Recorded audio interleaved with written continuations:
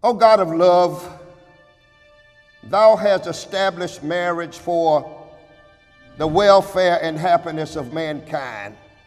Now the joys of Derrick and Donita will be doubled, since the happiness of one is the happiness of the other.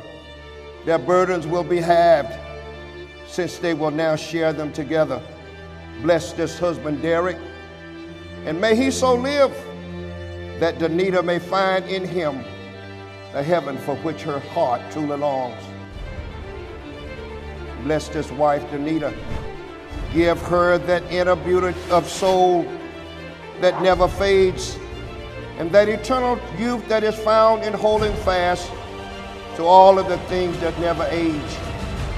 Lord, give them both a great spiritual purpose in life. May they seek first the kingdom of God and his righteousness, loving thee best. May they love each other more, and faithful to thee, faithful to each other they will be.